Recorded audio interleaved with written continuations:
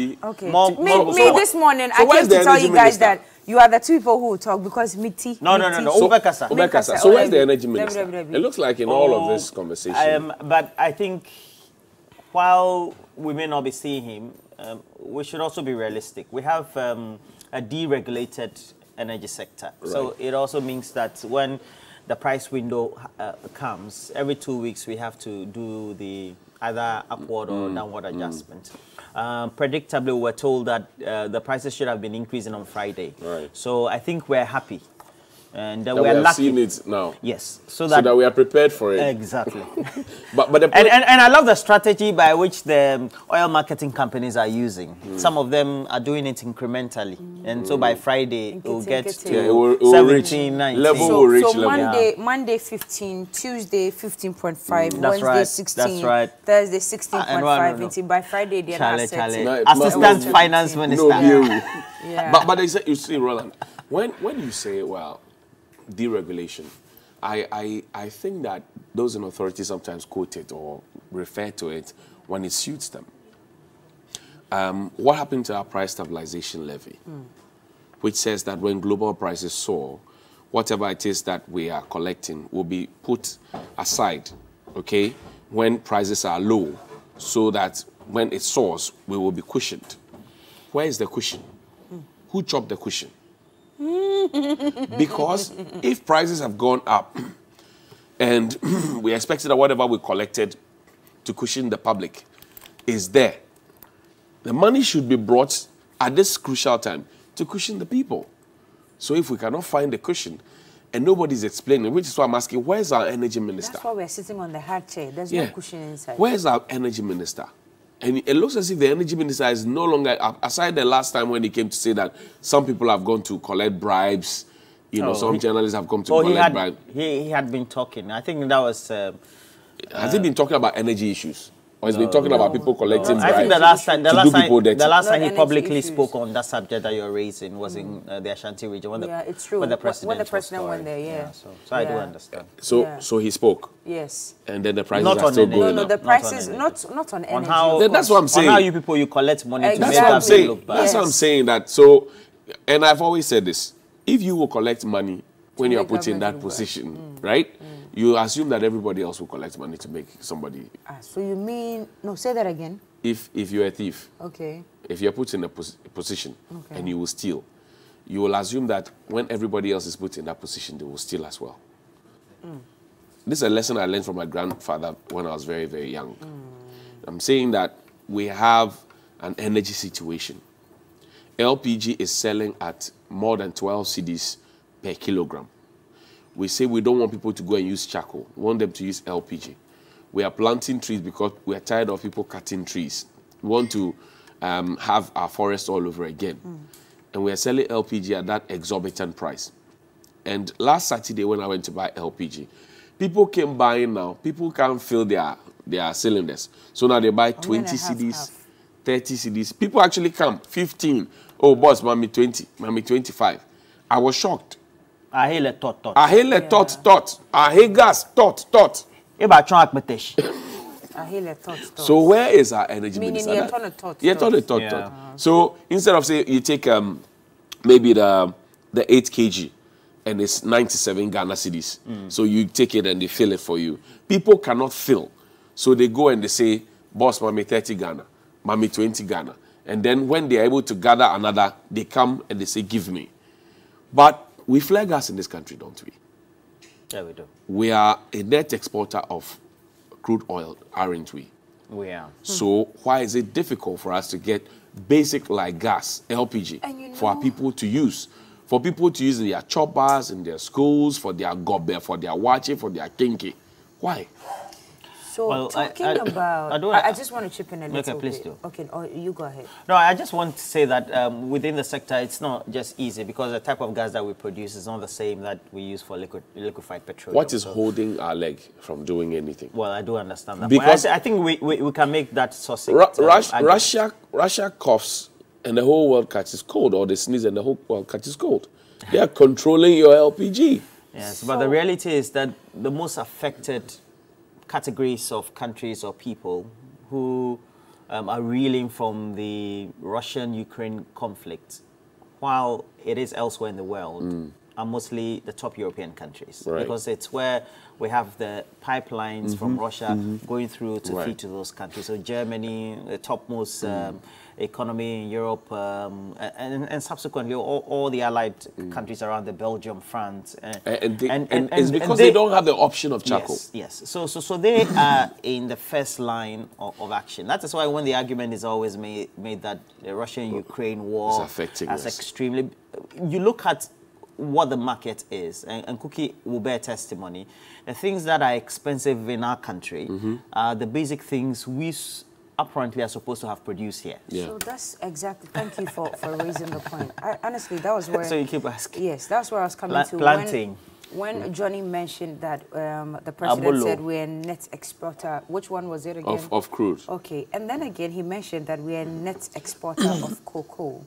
And fallouts from the Agri-Business Forum that we had yesterday. Not just cocoa, let me add tomato, onion. Okay. He said it in Parliament, State of the Nation Address. Right. So, 2020 or 2019. I just want to take the cocoa bit because it's part of the fallout from the Agri-Business Forum that we had yesterday at the Executive Theatre. And it was heartbreaking to hear John Dumelo, who is now a renowned farmer, saying that the cocoa farmers who export these products outside the country have never even seen a chocolate bar or tasted it before. Yeah. So when it's February and we are celebrating Love Month and Chocolate Month and all that, who remembers the cocoa farmer? Who remembers to take a basket or a hamper of cocoa to go back into the indigenous places that these products are grown and say, oh, this is the end product of what you cultivate. Now, we've started in this country, and Galamsey has taken over cocoa farms. I chanced on a video last week where the water from the river bodies, because of Galamsey, had taken over a whole cocoa farm. And the water was up to here, to the chest of the cocoa farmer. The gentleman who said he was MPP. He was MPP, and this is not... And he didn't like Galamsey, so that was a good thing about that video. And he just wanted to do his cocoa. See... Okay, you know what John Dumelo said yesterday?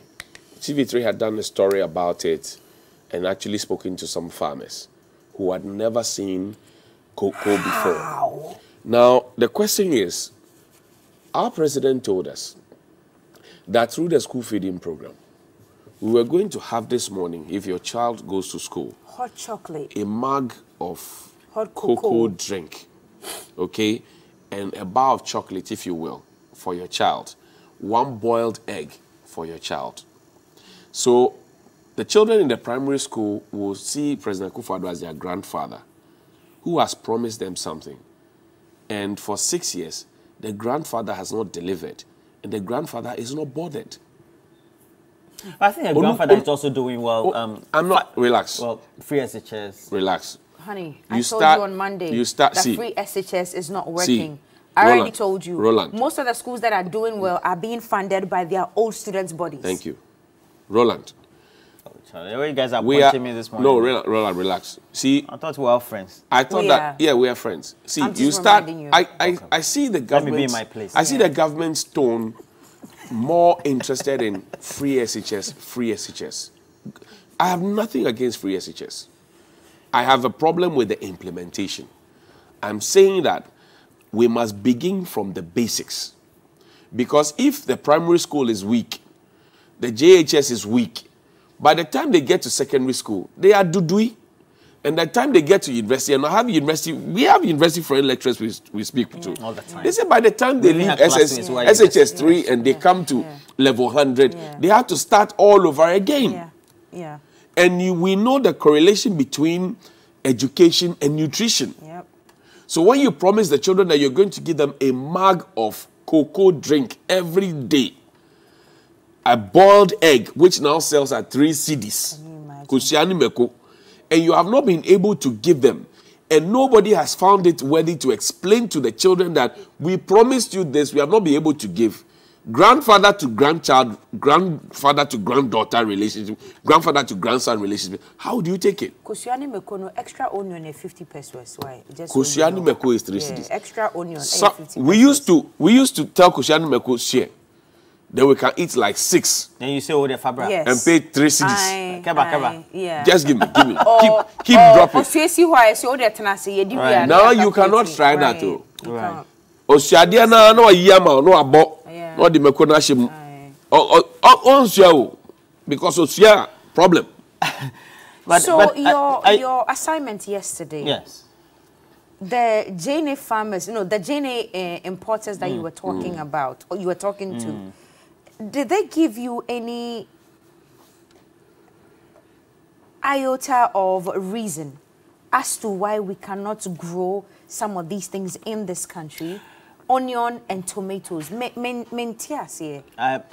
think they themselves, they keep wondering and are even dumbfounded. And we know that for all things agriculture, the Ministry of Agriculture is supposed to be the lead, right? Right. If you tie in with what Senor Jose said at that agribusiness forum organized by 3 Business on Wednesday, then the whole conversation comes into a certain perspective. So policy direction from the Ministry of Agriculture. Senor Jose is arguing it doesn't correlate to what is needed by the market. And then you have the related issue about you do the production and you do the inputs, etc. If we say that citizens' tastes have changed, are we giving or planting the produce that they want as their taste? So taste. Even the importers themselves are wondering why we can't grow basic tomatoes, that we have to go to a Sahelian country like Niger, Johnny, Burkina Faso, onion. The tomatoes I bought on my way from Koforidua Sectek was from Cameroon. Was from Cameroon. That's what they told me. The president. So a handful, are you serious? Yes, was from Cameroon. I heard that at Agbogboshi, but I thought it's true. So a handful of that tomato was 50 Ghana cedis, and I'm saying maybe Mr. Mame. So what's wrong with the tomatoes here? What's your medium minimo? It's maybe like. See, you see, I said that the president in Parliament. Captured in the Hansard, I think in 2021, State of the Nation address, he said Ghana is now a net exporter of food, like tomatoes, onion, yada, yada, yada, thanks to planting for food and jobs. Whoever lied to the president needs to apologize to him, and the president in turn needs to apologize to us. Yada, yada, yada. Because, I'm using Kenoforiates, yada, yada, yada. But you see, the point is, the conversation now is this, that we were told that we're a net exporter of these things. And then you remember the tomato importers who said they have been attacked by armed robbers. And the same president who said, oh, we don't import these things, asked IGP Opomboinu to provide security for them to be able to import some more. The irony of the situation. I remember. So then you ask yourself, getting robbed. What is happening on the ground? First, as you stated, there's no policy. There's no incentive. There is policy, but it's the coherence of the policy. Relax. You say you give farmers subsidized fertilizer 15%. Is it there on the market? No. So they have to buy. So if I am interested in commercial farming and the state does not have farms, how are you supporting me, the commercial farm, like Minta, Kando and the rest, to be able to grow some more? Then I hear the argument about, oh, we have to change our taste, we have to change our taste. Where does it start from? The president stood in front of us journalists at the presidency on the 19th of December 2019 and said that going forward, all refreshments funded with public money must be local rice. Since that time, what kind of rice has the president been eating? I remember that. What kind of rice has been used for refreshments? Local rice. In fact, at the last what galamsey or whatever deba that we had, what quality of rice did we eat? Local rice. So the local rice people, and do you know if we are sourcing from them? What rice do we feed our school children?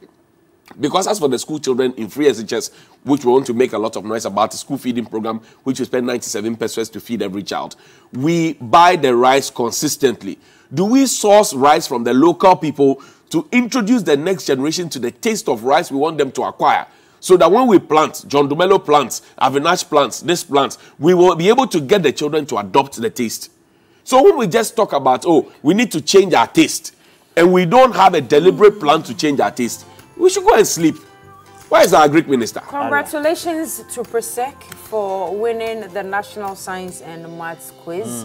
Prempeh College also, they did well. Adisadel College came in 3rd place. Yeah. This morning, I can tell the euphoria in the school. And all the Odadies, congratulations to you. Somebody said that, and this is just a joke, that the riddle should be done in Tuabe, so Prempeh Tuabe. So, for Prempeh. Yeah, so but then when it comes to Medina Harvard, so many Medina Harvard for Presec, aka Medina Harvard for. So Prempeh Tuabe, so. Then English for Adisadel, and then Medina. Like what is fish farming? Oliver Lawson. Oliver Lawson went to Oliver, Prempeh. Honorable, the question again. Tuabe, so. No, so what is the fish farming? Honorable, the question again. Fish farming. Well, good morning to you, former Member of Parliament for Myong. Yeah, Mohammed Abdulaziz. Allah. It's his birthday. Was his birthday yesterday? Oh, okay. Have a great time. Is there a party? We're taking a break. We'll be right back. Is he sending us Momo? Yeah, please send.